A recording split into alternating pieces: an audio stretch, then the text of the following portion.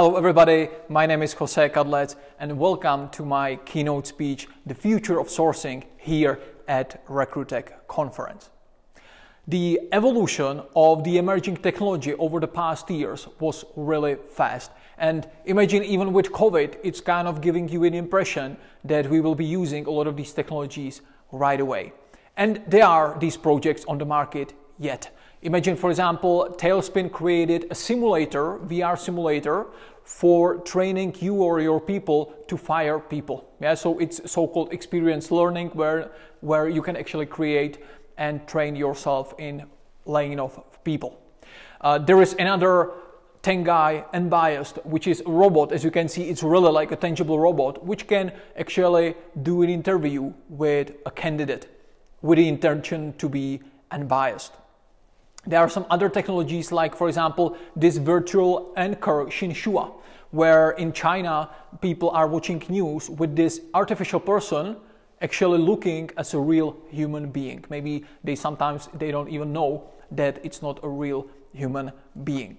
The latest technology, this is really latest news, with Unreal Engine, where we can already create a copy, for example, of your person, like face, figure, etc., and create an artificial video with you. And for example, this video can be supplied to a candidate even without your effort. Yeah, so this is all we can actually somehow use in sourcing, and I will be talking about usage of the video later on.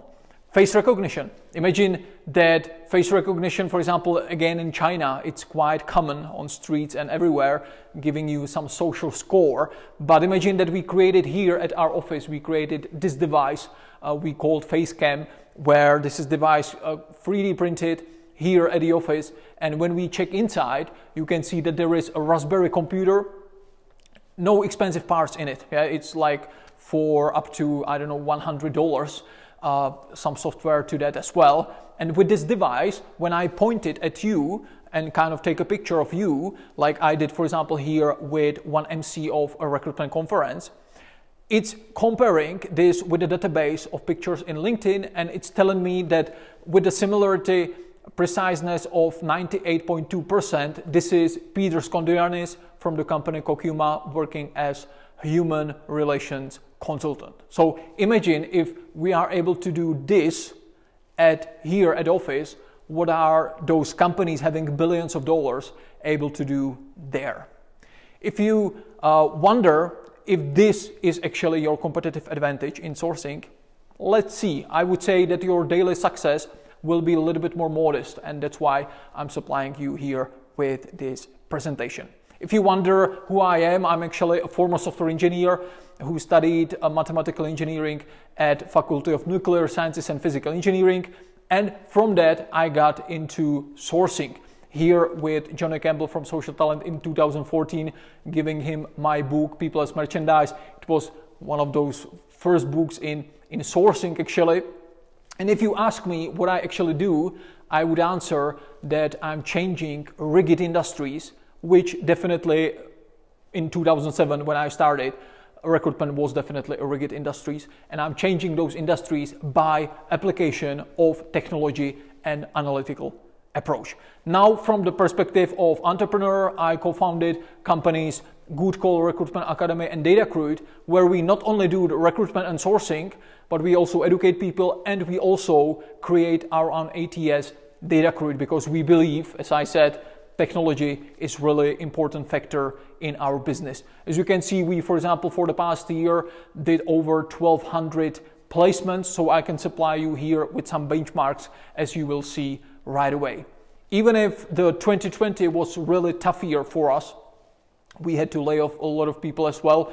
Our business temporarily, suddenly dropped by almost 70%. We still managed to be 150th fastest growing company in Europe by Financial Times, and also our company DataCruit awarded in Fast 50 by Deloitte. So tough year, and you probably experience the similar at your organizations. With COVID, of course, we have some new things in sourcing as well, because, for example, job security is suddenly far more important for candidates than before. So it's putting a pressure on you as a sourcer or 360-degree recruiter with, for example, persuasion of those candidates. So before COVID, quite common, if you don't have a new job yet, you can easily quit the current job, but this is not the case anymore. The second thing is that there are more active candidates on the market. So if you are kind of a sourcer / a recruiter used to applying outbound sourcing, you might be willing a little bit more transfer into inbound pipeline as well. And finally, candidates are more difficult to move. Yeah. We, for example, here in the Czech Republic currently have the most strict lockdown since the beginning of the pandemic. A lot of candidates are maybe somewhere at Canary Islands and they don't care much about some interviews, etc. Yeah? Even if you can do them in a digital online world. So here I'm providing you with 4 trends I believe are trending in talent sourcing, and you can use them practically in everyday life of a sourcer or recruiter.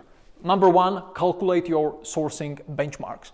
Imagine this is, for example, the example of one requisition, in this case, a commodity buyer, where we needed to put 92 people on long list to get 4 people who are interested in the role and who might be from the first screening interesting for us as well.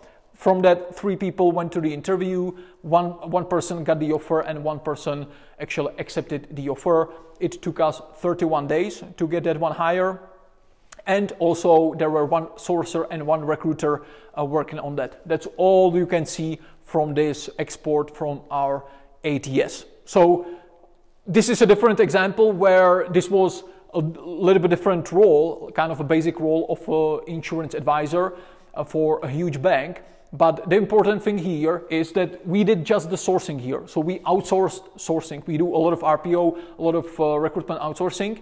But the thing is that it took us over 400 hours to get those 30 people who are willing to go for the interview. So imagine when you compare it with advertisement, this bank would be doing 10 years ago just over advertisement and taking them like 1 hour of time. Suddenly you need to be, and those companies must be prepared to invest a lot of hours to get those people to the interview.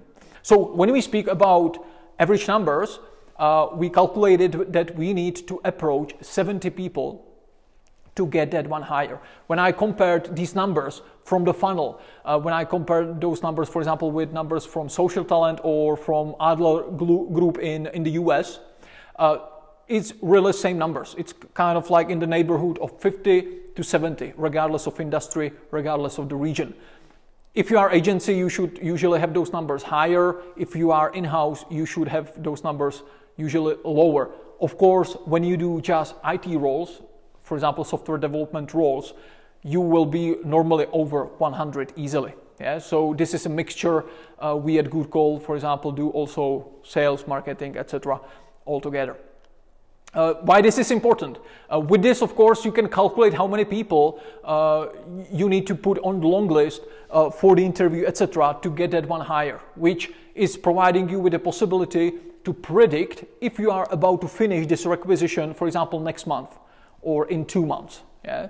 And finally, you can also spot the bottlenecks in your sourcing funnel. Is it problem that, for example, the response rate is low? Is the problem that, for example, the acceptance of the offer is low? And you can solve the bottlenecks there. So, of course, this is the ultimate tool for you as a manager. If you are a manager managing other sourcing people and sourcing funnels, this is the ultimate tool you need to use, even to compare sources and the recruiters among each other. So when I take, for example, here Teresa.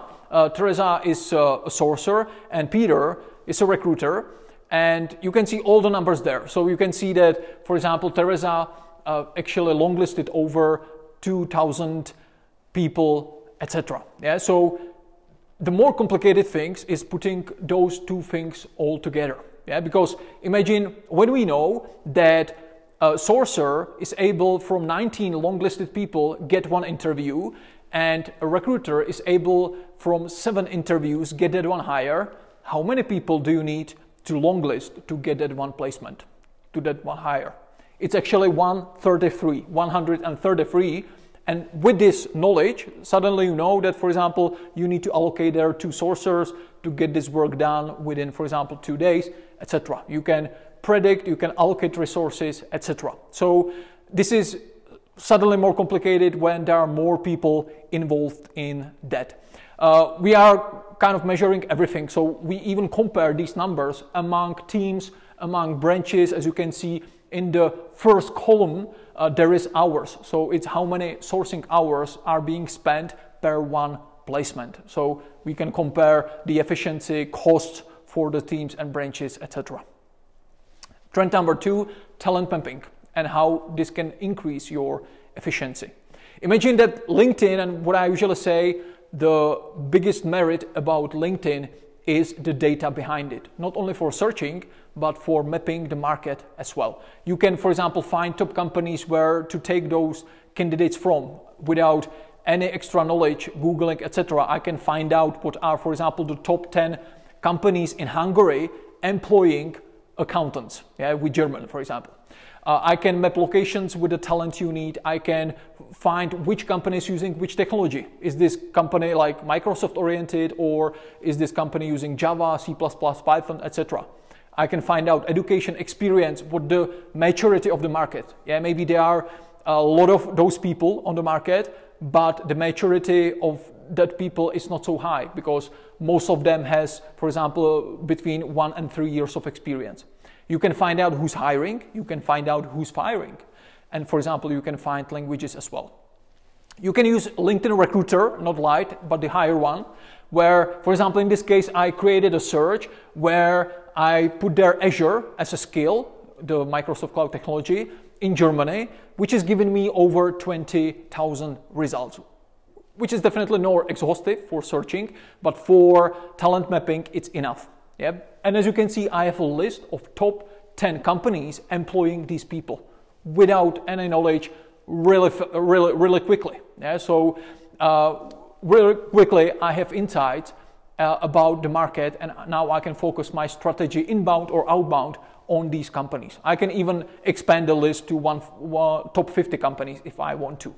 I can go even further and I can find out which regions in Germany are having the numbers, what's the numbers behind the regions, or what's the numbers behind cities in that region. So I can see how many people in Stuttgart are having this skill Azure. Based on that, you can provide this knowledge to your management, and they can, for example, open the branch there or not open a branch there, or maybe they have a branch there, but they decide to open that role in this city, in this region, not in that region, not in that country. So this is really data which can put a sourcing, and you as a sourcer or recruiter, on a strategic level helping management. You can find the maturity behind that with experience, as I already said, and you can use also LinkedIn Sales Navigator. LinkedIn Sales Navigator account for something like 60 euros per month, but the great benefit about LinkedIn Sales Navigator is that you can search for companies with many filters. This is what you cannot do anywhere else. As you can see right here, I'm looking for companies in Germany, in automotive industries, huge companies because the size of companies are 10,000 employees plus, but I'm looking for companies whose headcount is actually decreasing at least by 10%. So I'm looking for companies who are firing people at that moment.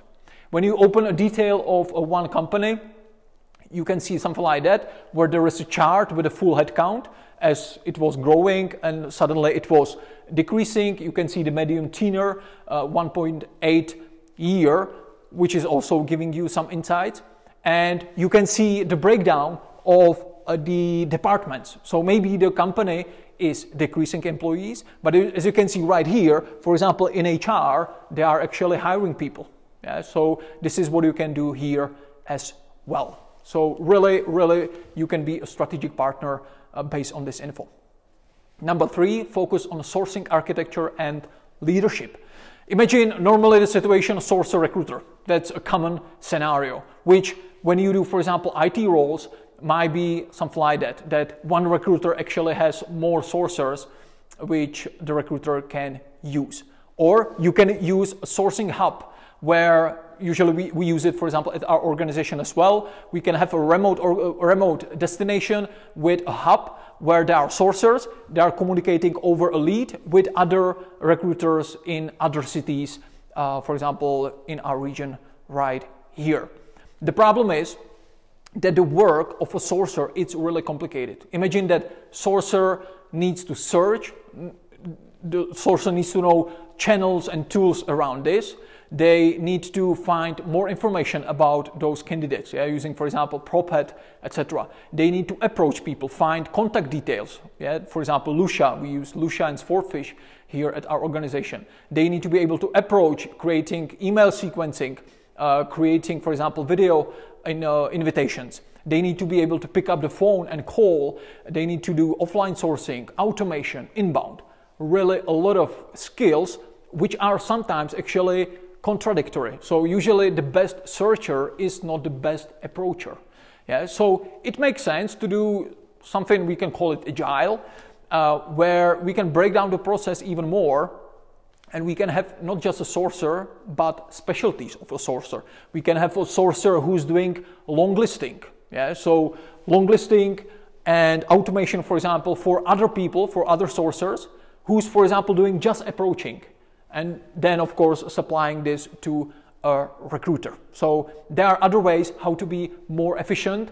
It really depends on a volume you are working with, industries, etc. Number 4, sourcing automation. Because I usually say, why are you doing things which can be dedicated to a robot? Why to do the routine things which can be done to a robot? I don't want to do the work of a robot. I don't want to do work which a robot cannot do. I would say things with some added value of a human being. If I say robot, you probably imagine something like this, like a really robot.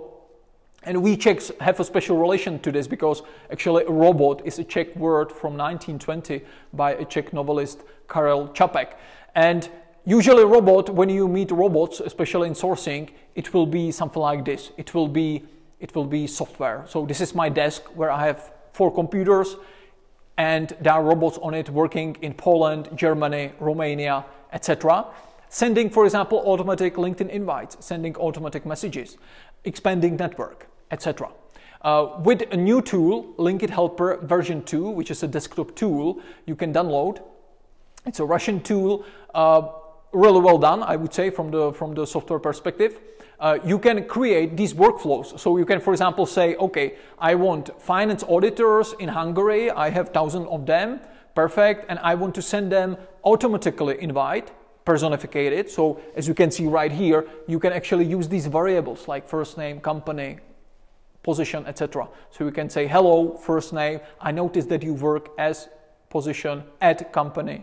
And it will be switched by the real company position and name of the person which is this invitation sent to. And after the person actually accepts the invitation, the person will be sent with a follow-up message automatically as well. This all can be done on autopilot with LinkedIn Helper. When you want to do these things with Instagram, Facebook, maybe even TikTok, GitHub, etc., you can use Phantom Buster, which is a French tool. It works a little bit differently. It works in cloud, so you don't need to leave your laptop open to actually be working. And you can do the similar things, but also with other platforms.